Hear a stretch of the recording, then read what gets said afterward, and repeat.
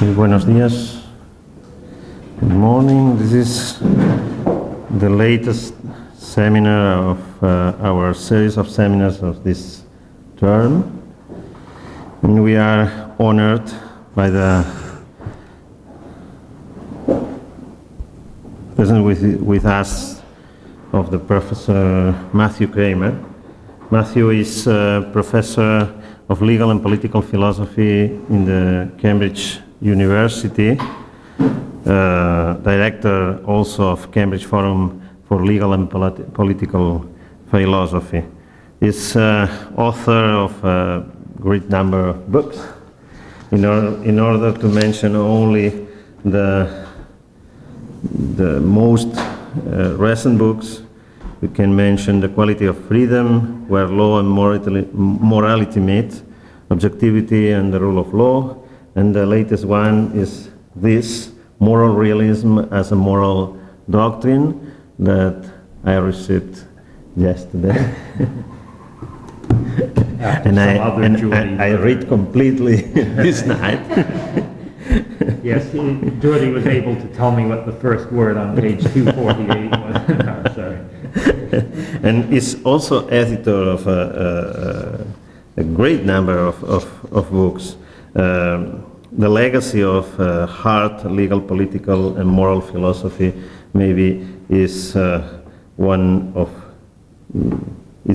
the most recent books edited by Matthew, and also is a book that is in we have we are impressed by this book also because it is in translation in this moment for our series in Martial Pon's editor publisher.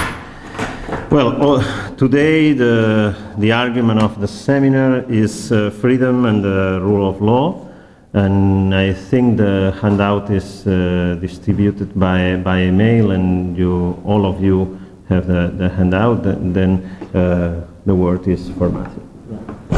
Thank you very much. Thank you very much, Jordi. Thank you very much for inviting me to this seminar and for your hospitality. Many of you were at dinner last night, and I'm grateful to you for coming then and for attending now, and also, of course, to the rest of you for attending the seminar. So I'm very pleased to be here and to participate in this series. I was saying to Andrea at the outset that in the English-speaking world, Girona now stands, I would say, as the most prominent place for the philosophy of law. If someone were to ask me today in the English-speaking world where to go in Spain for legal philosophy, the first place I would name is Girona, and that was certainly not the case 10 years ago. I don't think I would have named Girona at all 10 years ago. So it's a great tribute to those who are making efforts to create a vibrant jurisprudential culture here, that they have really succeeded. I'm going to be talking about freedom and the rule of law today, and I will talk through much of the paper, about 60% of the paper, and then read the rest. I'm going to read the rest simply because it's easier for me to state my argument precisely if I'm reading it than if I try to talk it through. But the first half, or slightly over half of the talk, I will just present some remarks to you. So let me begin with two preliminary points that are on the board here. These are just terminological points.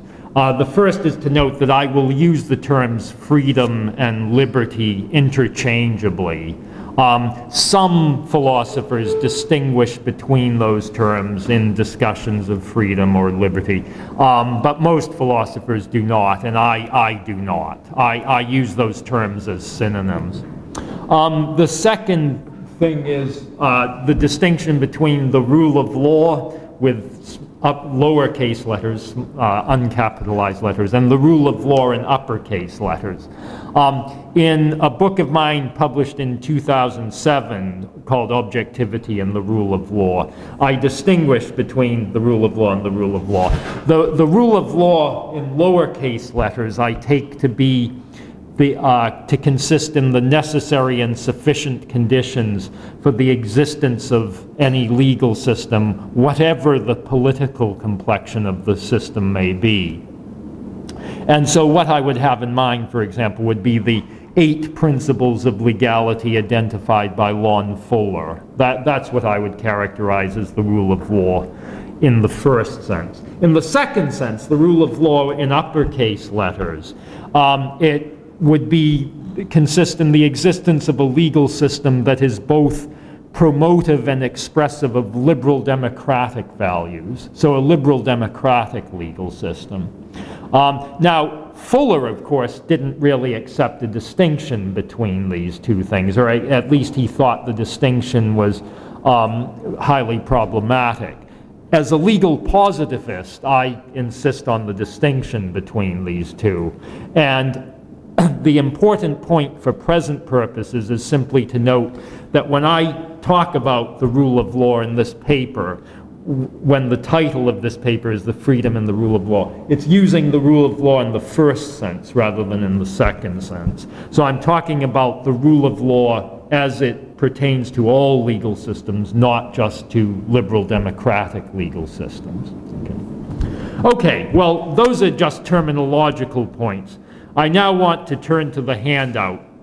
And as I say, for the first half or so, I will simply be talking through what is here, and then I will go on to read the concluding portion of the paper. So, an exposition of negative liberty, because what in my book, The Quality of Freedom, which Jordi mentioned, I take freedom to be negative liberty, and I distinguish it from a number of other different types of freedom, some of which I will mention here a bit later. But to start with an exposition of negative liberty, I offer 2 postulates. The first is the F postulate, the freedom postulate. A person is free to fie if and only if he is able to fie. Now, the Greek letter phi, as is standard in philosophical discourse, the Greek letter phi stands for a verb or a verb phrase. And the verb or verb phrase can cover the performance of an action, or it can cover the existence in some state, or it can the existence in some state or condition, or it can cover the development, the change undergone by someone. So whatever a phi may stand for, it simply indicates, usually it will stand for the performance of an action, but it can also cover processes of change or existence. And as I indicate in the footnote, there are alternative formulations of this F postulate, so that we might say instead, a person is free to fie if and only if it is possible for him to fie, or a person is free to fie if and only if he is unprevented from fying. Those alternative formulations are exactly the same logically and semantically. It's just that grammatically they may be more suitable in certain contexts. That is, they may make stylistically better renderings of this postulate in certain contexts. But semantically and logically, they're exactly the same. Okay, so that's the first postulate. It's quite straightforward. I'll say a little bit more about it, but it's quite straightforward. The second postulate is much more complicated, and so I'll say more about it. The second postulate is the U postulate, the unfreedom postulate. And this states, a person is unfree to fie if and only if both of the following conditions obtain. First, he would be able to fie in the absence of the second of these conditions. And second, irrespective of whether he actually endeavors to fie, he is directly or indirectly prevented from flying by some action or some disposition to perform some action on the part of some other person. Okay, well, the U postulate, as I've indicated, is obviously more complicated than the F postulate. And so I'm going to clarify it a little bit. And so the first of these clarificatory remarks it concerns the reference to dispositions in the U postulate. It talks of dispositions. And I take behavioral dispositions to be, or indeed other types of dispositions, to be preventative factors in many contexts. That is, factors that prevent people from doing certain things. And it's essential, I think, for any proper account of freedom that dispositions be treated in this way. So let's take a simple example to make the point vividly. Suppose that outside this room there stand several people with machine guns who are ready to shoot instantly anyone who attempts to leave. So if you're bored by this seminar, you're in tough luck, I'm afraid, because if you step outside that door, you're dead. And suppose that because you find the topic sufficiently interesting, or perhaps you fall asleep, or whatever the reason for your failure to try to leave the room may be, no one in fact does try to leave the room. And so there's no occasion for these people with machine guns outside the doors to fire their weapons. And therefore there's no actual shooting, there's no actual application of force. Nonetheless, it would be grossly distortive to say that their presence outside the door and their readiness to shoot in the event that anyone tries to leave has had no effect on your freedom. Clearly, given the understanding of freedom here, that is, as being able to do things, no one is able to leave this room. I should say this is purely hypothetical. You don't, if you do need to leave, you're not going to be shot. But in the circumstances depicted here, no one is able to leave because of the dispositions of the people outside the room, the fact that they're disposed to shoot anyone who attempts to leave. And so it's essential that for a proper account of freedom, that we take into account behavioral dispositions. And although they're explicitly taken into account only in the U postulate, they're in fact of central importance also for the F postulate, because behavioral dispositions also play a crucial role in creating and sustaining freedom, various freedoms for each individual. So for example, it's the fact that various people are disposed to act in certain ways that each of us who will be flying back to the United Kingdom today is able to fly back to the United Kingdom, and so forth. So behavioral dispositions are crucial both for the creation of unfreedoms, but also for the creation of freedoms. So they're explicitly taken into account in the U postulate. A second point to note is that given the content of the F postulate and the content of the U postulate, they are not jointly exhaustive in their coverage. That is, there are many situations, indeed countless situations, that lie outside the union of these two postulates. And so the concept of freedom, as I'm explicating it, is trivalent rather than bivalent. That is, it's three-valued rather than two-valued. And so instead of separating people's abilities and inabilities into freedoms and unfreedoms dichotomously, the concept of freedom, as I'm explicating it, separates abilities and inabilities into freedoms, unfreedoms, and mere inabilities or natural inabilities. So let's take an example. Suppose you ask me, am I free or unfree to jump 50 meters off the ground when we're outside? Let's assume we're not in here. Let's assume we're outside. And I answer, well, I'm clearly not free to jump 50 meters off the ground, because it's not the case that I'm able to do that. I'm sorry to disappoint you, but I'm not able to do that. But it's also not the case that I'm unfree to do that. And the reason I'm not unfree to do that, even if I am being prevented by somebody else, is that the first condition in the U postulate. The U postulate establishes two conditions for the existence of unfreedoms. The first of which is that I'm able to fly in the absence of the second of the conditions. Well, even if the second condition is satisfied, in fact, it probably won't be. Typically, I'm not prevented by anybody from jumping 50 feet off the ground when I'm outside. But even if I am, the first condition is not satisfied. So it's neither the case that I'm free to jump 50 meters off the ground, nor the case that I'm unfree to jump 50 meters off the ground. Instead, I'm merely unable. I'm naturally unable to do that. Now, a very small amount of reflection should make clear that our natural inabilities, our mere inabilities, are infinitely expansive in their scope. Because if it's not the case that I'm free or unfree to jump 50 meters off the ground, it's also the case that I'm neither free nor unfree to soar around the Milky Way galaxy, or to soar around the Milky Way galaxy twice or 3 times, and so forth. So mere inabilities, natural inabilities, are infinitely expansive in their scope.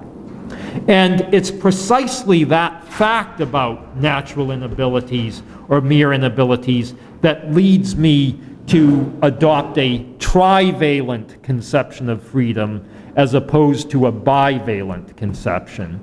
In order to explain that point, in order to explain why I opt for this trivalent schema rather than a bivalent schema, I have to go on to the next clarificatory remark, which is that the two postulates, the U postulate and the F postulate, respectively, the F postulate deals with particular freedoms, and the U postulate deals with particular unfreedoms. And I'm using the plural here, freedoms and unfreedoms. So these are particular freedoms, particular unfreedoms. That is, instances of freedom, instances of unfreedom. And these are instances with specifiable contents. So, for example, if I were free to jump 50 meters off the ground, the content would be jumping 50 meters off the ground, the content of that freedom. In fact, I'm not free to do that, but if I were, that would be the content. And that's to be contrasted with what in my book, The Quality of Freedom, I call overall freedom. This is also a phrase used by Ian Carter, whose 1999 book, A Measure of Freedom, is a superb book, I think. My own book is both a continuation of Carter's project and a critique of his project. Overall liberty is the property that we're seeking to measure when we're asking how free somebody is, or how free people collectively are. And so the answer to a question of how free someone is, or whether someone is more free than before, or more free than a person in another society, those are all questions about someone's overall liberty. And the overall liberty is a complicated aggregation over particular freedoms, particular liberties, and also over particular unfreedoms. I'm not going, in this presentation, I can't possibly go into the complexities of this aggregation. In my book, I deal with it at great length, but the book, The Quality of Freedom. But here, I'm simply mentioning it rather than expounding it for you, because there's not time. But the reason I raise it here is to explain that in aggregating over particular freedoms and unfreedoms, we have to exclude mere inabilities, natural inabilities, precisely because they're infinitely expansive in their scope. Because if we were to include mere inabilities either as freedoms or as unfreedoms, we would end up undermining any aim of measuring people's overall liberty, because either their overall freedom or their overall unfreedom would be infinitely expansive, and therefore the project of measuring people's liberty would be doomed. It would be doomed in principle as well as in practice.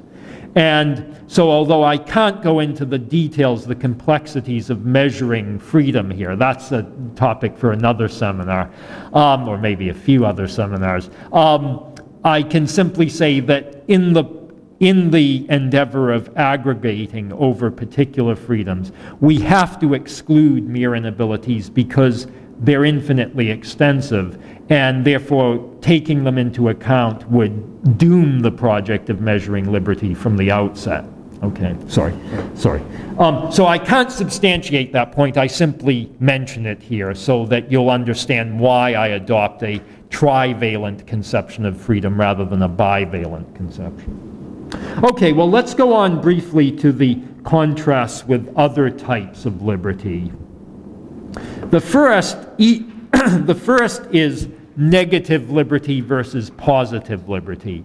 Now, at least since the days of Isaiah Berlin in the 1950s and 1960s, when Berlin was at the height of his influence, his famous essay, Two Concepts of Liberty, contrasts negative liberty with positive liberty. But that contrast had been drawn before Berlin. It had been drawn to some extent by Benjamin Constant and others.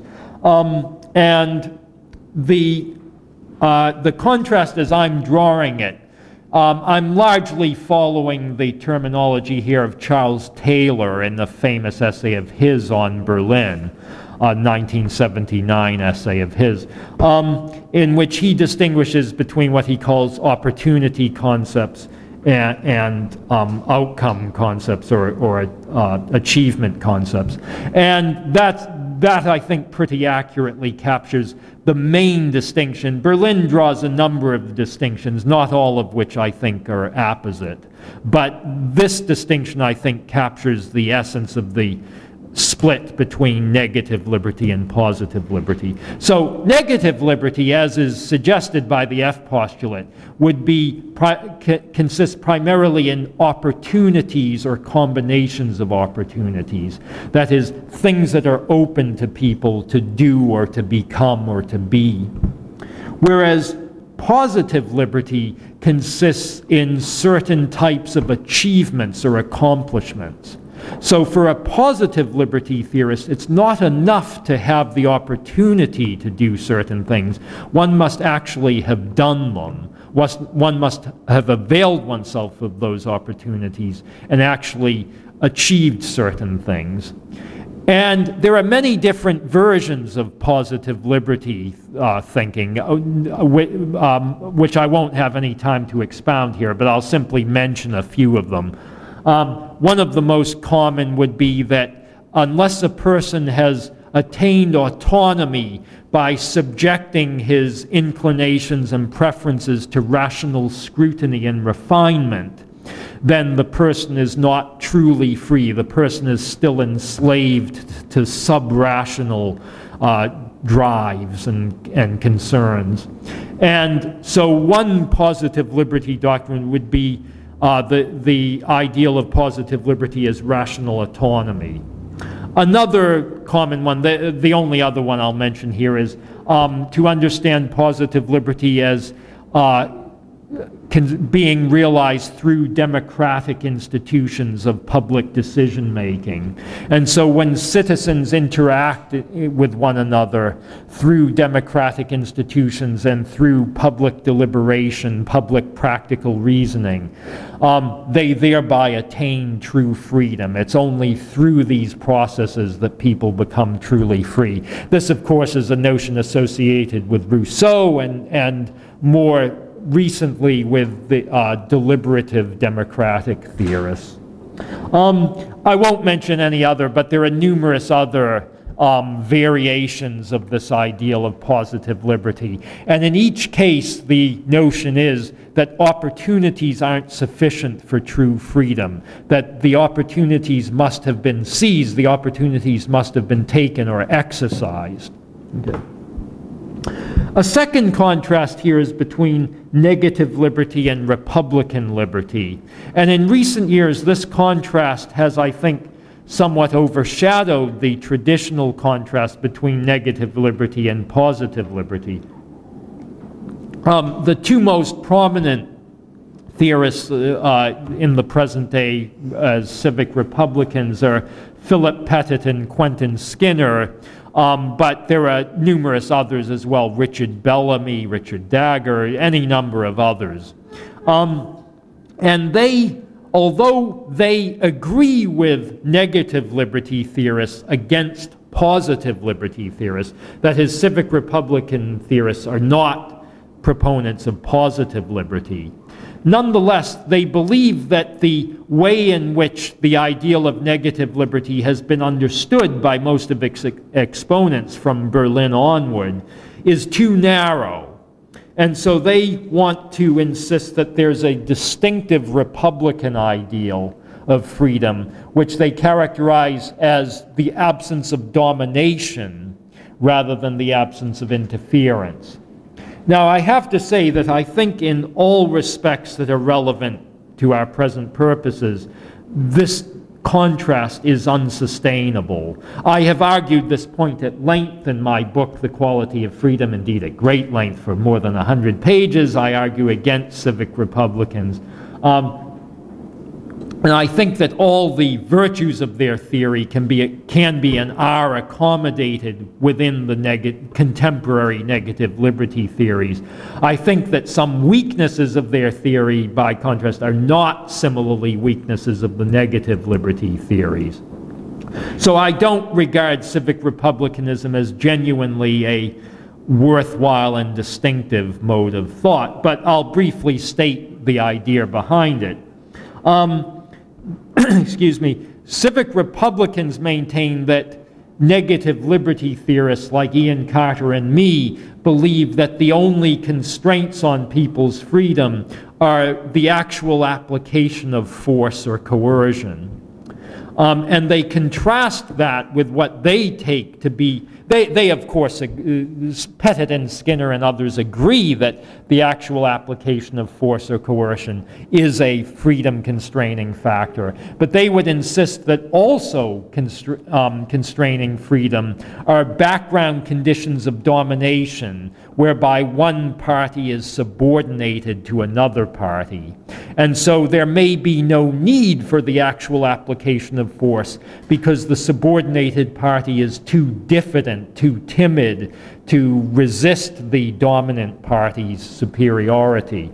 And as should be evident from, I hope this is evident, from the U postulate, where I say that dispositions are freedom-constraining factors or unfreedom-producing factors. As is evident, I fully agree that these background conditions of domination identified by civic republican theorists are constraining of freedom. Indeed, I would insist that they constrain freedom. And therefore, there's no difference between the civic republicans and me on that. There's no difference between the civic republicans and Ian Carter on that. Indeed, I would venture to say that there's no difference between the civic republicans and any contemporary negative liberty theorist on that point. And therefore, I don't think this contrast is genuinely sustainable. I should acknowledge, incidentally, that I think some negative liberty theorists in the past, including in one or two passages, though very seldom, Isaiah Berlin himself did suggest that the only sort of constraint on freedom is the actual application of force or coercion. Friedrich Hayek also suggests that. But no contemporary negative liberty theorist of whom I'm aware takes that view. And therefore, I think whatever the historical validity of this civic republican theory may be, I don't think that as a contribution to contemporary debates over freedom, it really has a valuable role to play. Again, I'm being rather harsh here, but I've made these points at much greater length in my book, The Quality of Freedom. Okay, and finally, the final contrast, the final point that I will talk through here is the distinction between physical freedom and deontic freedom. Deontic here you can understand is synonymous with normative.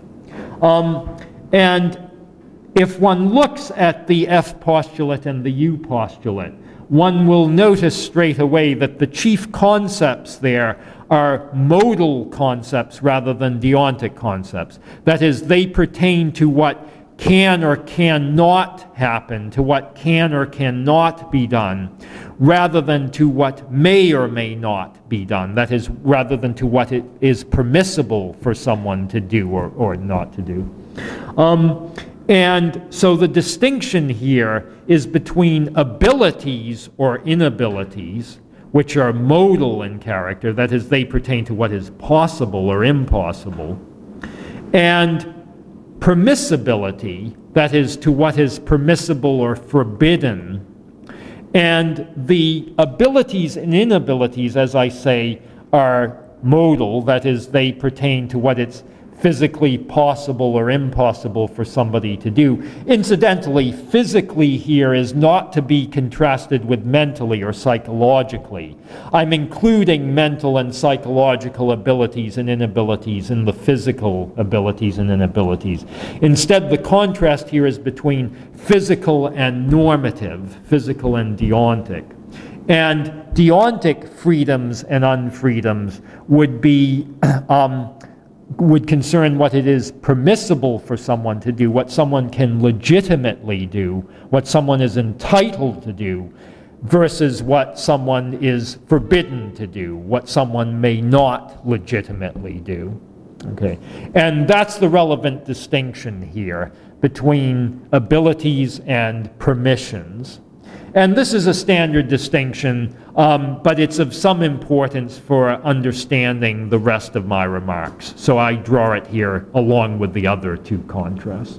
Okay, now the rest of the paper I'm going to read, this should take about 20 minutes, so I won't really overrun my time here. And this is the portion of the paper focused on freedom and the rule of law. So far, all I've talked about is freedom. I'm now going to discuss the relationship between freedom and the rule of law. And I'm arguing against here a line of reasoning propounded recently by Nigel Simmons, N.E. Simmons, who is my principal jurisprudential colleague at Cambridge. And this line of reasoning is put forward in a book of his published in 2007 called Law as a Moral Idea. So Nigel is a natural law theorist, I'm a legal positivist, so although we're colleagues, we're in firm disagreement here. Okay, so I'll read the rest of the paper, but I think you'll be able to follow it reasonably easily, even though I'm reading. With the negative positive and negative Republican and physical deontic distinctions in hand, we are now in a position to assess a recent effort by Nigel Simmons to establish that a certain moral desideratum, the desideratum of liberty, is intrinsically and distinctively served by the rule of law. Simmons has sought in some of his earlier work to trace inherent connections between the rule of law and freedom, and I have elsewhere rebutted his assertions along these lines. So this isn't the first round in the fighting here, but Nigel has recently come up with this new line of reasoning to which I'll be responding here. Incidentally, we've also clashed on various other issues concerning legal positivism and natural law theory, but the issues on which I'm concentrating here concern the role of freedom. So we shall here investigate whether his recent attempt to trace inherent connections between the rule of law and freedom is any more successful than his earlier attempts.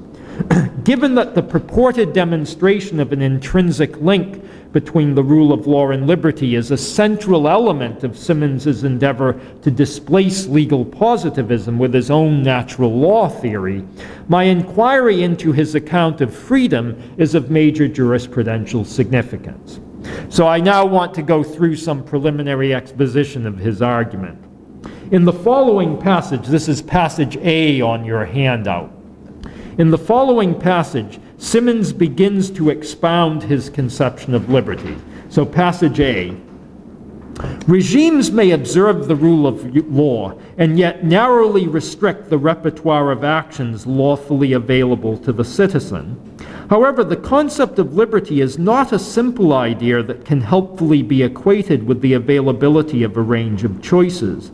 It is conceivable that a free man might have fewer options available to him than a slave, and this is so whether we judge the availability of options by reference to the number of normative prohibitions bearing upon the agent or the number of factual restrictions. The connection between slavery and a restricted set of options is therefore purely contingent. Yet we do not think that slavery is only contingently connected with freedom. We think of slavery as the very embodiment of unfreedom. Even when the slave has an extensive range of options available to him, we think of him as unfree. This is presumably because of the conditions under which he enjoys that extensive range of options, for they are fully dependent upon the will of the master. Okay, so that's the first main passage I'm going to read from Simmons. Now I return to my own prose. Simmons does not cite any writings from the huge philosophical literature on freedom, and he does nothing to elucidate the notion of slavery that plays such a salient role in his remarks. He relies quite heavily on unexplicated intuitions. Hence, the reconstruction of his conception of liberty has to be slightly conjectural. Nonetheless, the gist of his account can be worked out with reference to the distinctions drawn in the preceding portions of this essay. So the three contrasts that I drew a few minutes ago, I'm going to use in order to flesh out Simmons's conception of liberty. So first, let us take the negative-positive contrast.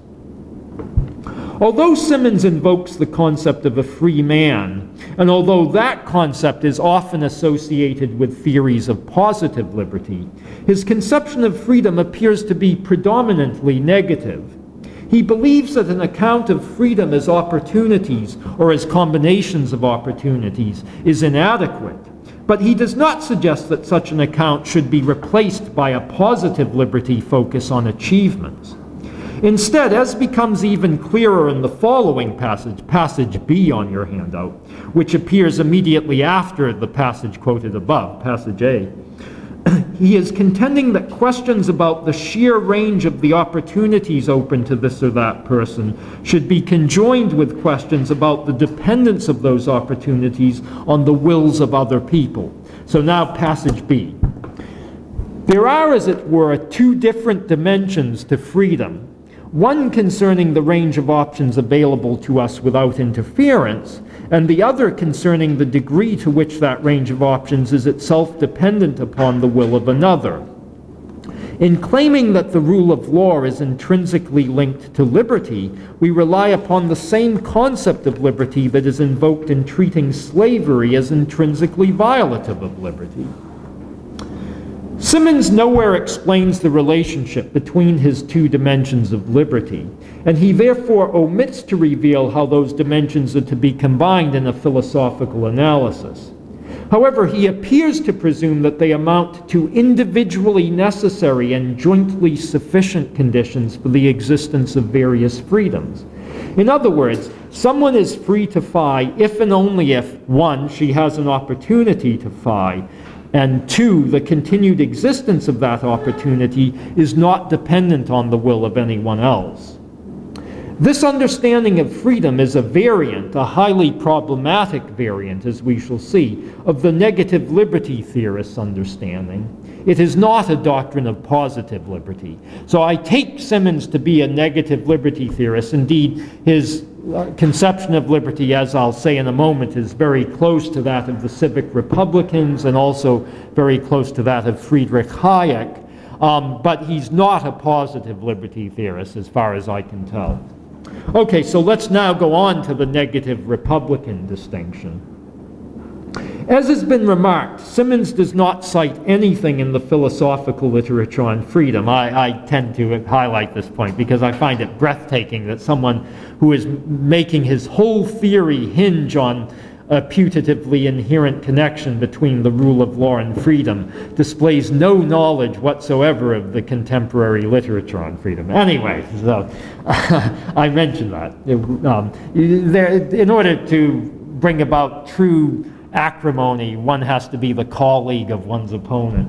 Okay, as has been remarked, Simmons does not cite anything in the philosophical literature on freedom. Hence, we have to speculate about the inspiration for his ascription of central importance to the property of dependence on the wills of others. Perhaps he has been most heavily influenced by the works of Friedrich Hayek, though his sole reference to Hayek is in a different context on a different point. But his views may also have been shaped by the civic republican tradition. Theorists such as Pettit and Skinner repeatedly declare that the correlate of domination is dependence. Skinner, for example, writes as follows when recounting the attitudes of civic republicans toward the discretionary dominance of tyrants. And this is passage C on your handout. This is from Quentin Skinner's 1998 book, Liberty Before Liberalism. If you live under any form of government that allows for the exercise of prerogative or discretionary powers outside the law, you will already be living as a slave.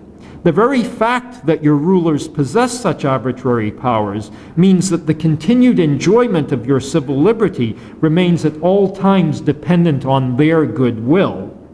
But this is to say that you remain subject or liable to having your rights of action curtailed or withdrawn at any time.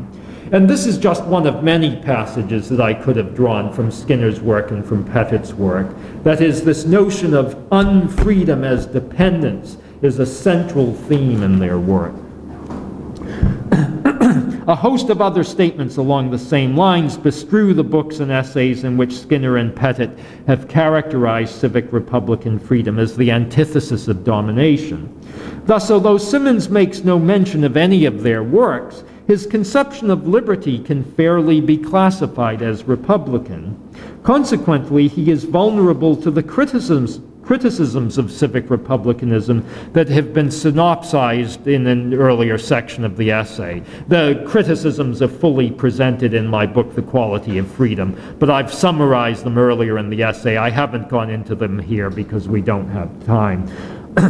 Indeed, as will be argued shortly, Simmons takes a fatally problematic position when he insists that a person's independence of the wills of others is a necessary condition for the existence of that person's freedoms. Okay, so finally now let us consider the contrast between physical and deontic freedom, just as the preliminary exposition of Simmons's theory of freedom, and then I'll go on to offer my critique.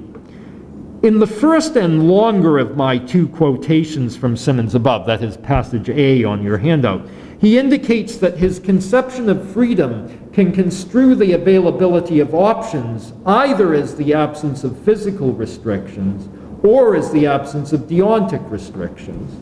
He allows that someone who is classifiable as a slave might face fewer physical constraints and normative constraints on her activities than might someone who is classifiable as a free person. Given as much, his conception of slavery is badly in need of elaboration, which it nowhere receives. Does Simmons think, for example, that a person is classifiable as a slave whenever she can be exchanged to someone by somebody else for a payment? Does he consequently believe that professional baseball players and basketball players are slaves? Does he think that such athletes are unfree to play their sports for their teams because the continuation of their opportunities to play for those teams is dependent on the wills of the team's owners and administrators? Though Simmons sheds no light on these questions, the final one of them prefigures a broader objection to his analysis that I will raise imminently. For the moment, we can simply note that his conception of freedom encompasses both physical liberty and deontic liberty. My critique of his conception will concentrate chiefly on physical freedom, for his subsequent remarks, which I will examine below, are applicable mainly to physical freedom. Okay, I'm now going on to my critique of Simmons, and this will be probably about 10 minutes. As will now be contended, Simmons's account of freedom is unsustainable. Accordingly, his endeavor to demonstrate the inherently moral character of law by positing an intrinsic connection between law and the ideal of liberty is a non-starter. Moreover, that endeavor itself, quite apart from the irreparably problematic conception of liberty on which it rests, is vitiated further by the way in which it deals with slavery. So let's take the first problem, the problem that I call unfreedom everywhere. Immediately after the two passages from Simmons that have already been quoted, we encounter the key paragraph in which he seeks to show the indissoluble connection between law and freedom. This is passage D on your handout. When a citizen lives under the rule of law, it is conceivable that the duties imposed upon him or her will be very extensive and onerous, and the interstices between these duties might leave very few options available. Yet if the rule of law is a reality, the duties will have limits, and the limits will not be dependent upon the will of any other person. Might they be dependent upon the will of a sovereign lawmaker? One needs to remember here that laws must be prospective and must not be subject to constant change.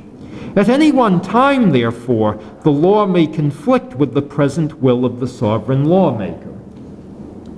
If we take seriously the conception of freedom to which Simmons adheres, we shall be led to a conclusion starkly at odds with the conclusion that he hopes to draw.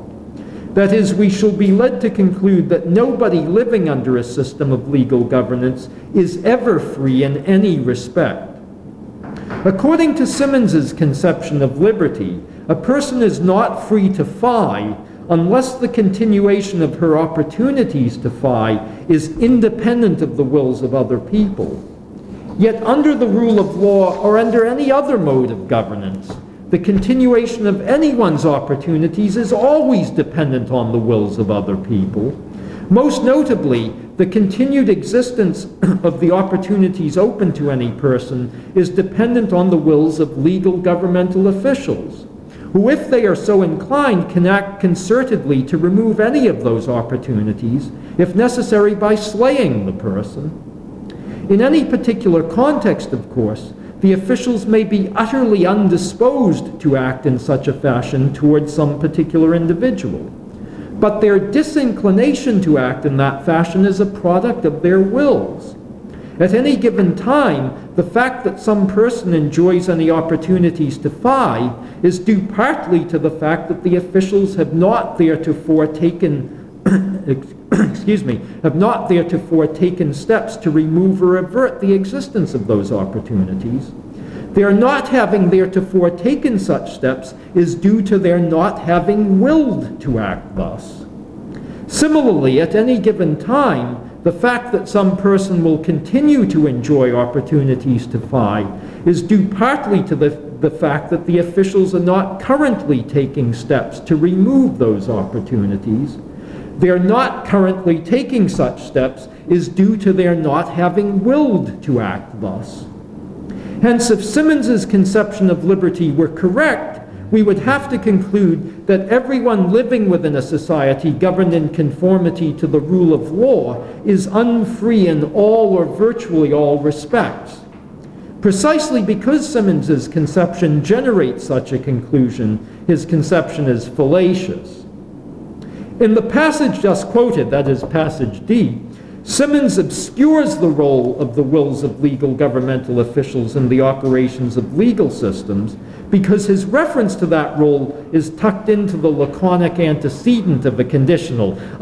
Probably most of you are aware that a conditional statement or a conditional proposition is in the form of if X then Y, and the clause, the if X clause, is known as the antecedent of the conditional. And so we divide the conditional into an antecedent and a consequent. And I'm talking here about the first part of the conditional statement, the if X. Okay, so let me read that sentence again. In the passage just quoted, Simmons obscures the role of the wills of legal governmental officials in the operations of legal systems because his reference to that role is tucked into the laconic antecedent of the conditional. The second sentence of that passage, the second sentence of passage D, begins with the words, "Yet if the rule of law is a reality." Those seemingly innocuous words encapsulate the decisive role of the wills of legal governmental officials in upholding the limits on legal duties that Simmons mentions. At any given time, the continuation of the rule of law as such, throughout a legal system as a whole, or in any particular context within a system, is dependent on the inclinations of legal governmental officials. Ergo, to say that the limits on people's legal duties are dependent on the reality of the rule of law is in effect to say that those limits are dependent on the wills of legal governmental officials. According to Simmons's conception of freedom, then, the interstices carved out by those limits on legal duties are not domains of freedom. All the opportunities within those interstices are not genuine freedoms, according to his conception, for the continuation of those opportunities is dependent on the continuation of legal governmental officials' inclinations to abide by the rule of law. Of course, it may be extremely unlikely that the legal governmental officials in some particular regime will depart from their current inclinations to abide by the rule of law. In that event, the regime's officials are resolutely undisposed to extinguish the opportunities that are available to people within the interstices carved out by the limits on legal duties. If there are no other factors that are likely to terminate or impair those opportunities, then the opportunities are securely available. For Simmons, however, the secure availability of the opportunities is not sufficient to warrant their being classified as freedoms. On the contrary, they are clearly not freedoms according to his conception of liberty, because their secure availability is dependent on the wills of legal governmental officials. It is dependent on the officials remaining disinclined to deviate from the rule of law. In short, far from being able to conclude validly that the rule of law is inherently connected to freedom, Simmons is committed to the conclusion that everyone living under the rule of law is comprehensively unfree.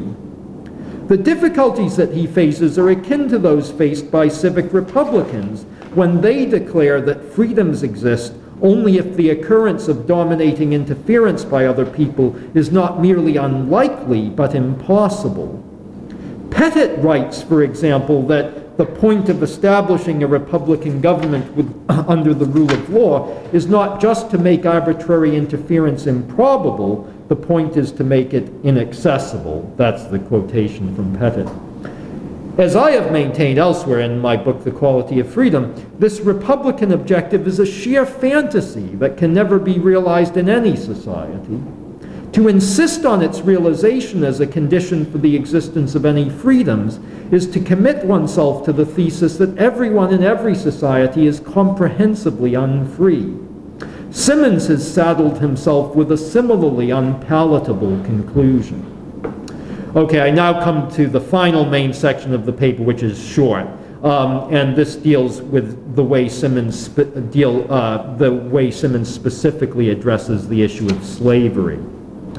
Let us probe one further passage from Simmons, which immediately follows those that have already been quoted. This is the final passage on your handout, passage E.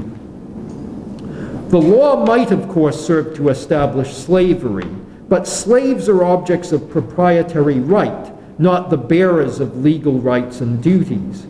To that extent, they stand outside the system of jural relationships. If, however, the slaves enjoy certain legal protections against the violence of their masters, for example, those protections are independent of the will of others and dependent upon the law. To be governed by law is to enjoy a degree of independence from the will of others. This passage suffers from the same major problem that afflicts the immediately preceding passage. That is, it errs in suggesting that dependence upon the law entails independence of the wills of other people, and it consequently errs in suggesting that opportunities whose continued existence depends partly upon the law are classifiable by Simmons as freedoms. Instead of considering that problem afresh, however, we should glance here at one further point. Simmons acknowledges that the rule of law can serve to establish the institution of chattel slavery. In a discussion aimed at drawing an inherent connection between law and liberty, where liberty is understood as the antithesis of slavery, such an acknowledgement is hardly inconsequential. However, Simmons seeks to defuse it by observing that slaves devoid of any legal protections are only the objects of jural relations and are not themselves jural subjects. Though such an observation is unexceptionable in itself, it does not counteract the damagingness of the fact that the rule of law can serve to establish the institution of chattel slavery. After all, the slaves remain human beings when they are excluded from the status of jural subjects. Their very exclusion from that status within a particular legal system is inimical to the notion that every such system serves the value of liberty. Simmons cannot vindicate that mistaken notion by pointing out that the unprotected slaves are not jural subjects. The very fact that they are not jural subjects within the legal governmental system that presides over them and defines the nature of their slavery is precisely what renders so ludicrous the idea that that system serves the value of liberty. Of course, given Simmons's conception of liberty, even the jural subjects within any legal system are comprehensively unfree, because the continued existence of each subject's opportunities is dependent partly on the continued disinclination of legal governmental officials to squelch those opportunities by departing from the rule of law.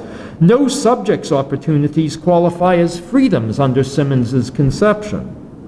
Even under a more sensible conception of freedom that does not generate such a conclusion about the jural subjects, moreover, the fact that a legal governmental system might reduce many human beings to chattel slavery with no protections against arbitrary onslaughts is a ground for rejecting the thesis that the rule of law is intrinsically linked to liberty. That's a quotation from Simmons. No sizable society can secure ample degrees of freedom for individuals without the rule of law. But likewise, no sizable society can sustain the institution of chattel slavery over a long period without the rule of law. Hence, we should neither infer that the rule of law is inherently connected to liberty, nor infer that it is inherently connected to slavery. Instead, we should recognize that its moral bearings are protean. And finally, I come to a one-paragraph conclusion. This essay has brought together some of the ideas about freedom that I have developed in my work on political philosophy, and some of the ideas about the rule of law that I have developed in my work on legal philosophy. Though a negative liberty position in the former domain neither entails nor is entailed by a legal positivist position in the latter domain, the two positions can combine fruitfully. In particular, this essay has endeavored to expose both the inadequacy of Simmons's conception of freedom and the untenability of his natural law insistence on an intrinsic connection between law and the ideal of liberty. In this context, and undoubtedly in a number of other contexts as well, a solid grasp of matters in political philosophy contributes to a solid grasp of jurisprudential matters. Okay, that's the end. We'll now throw it open to discussion. Okay, thank you very much.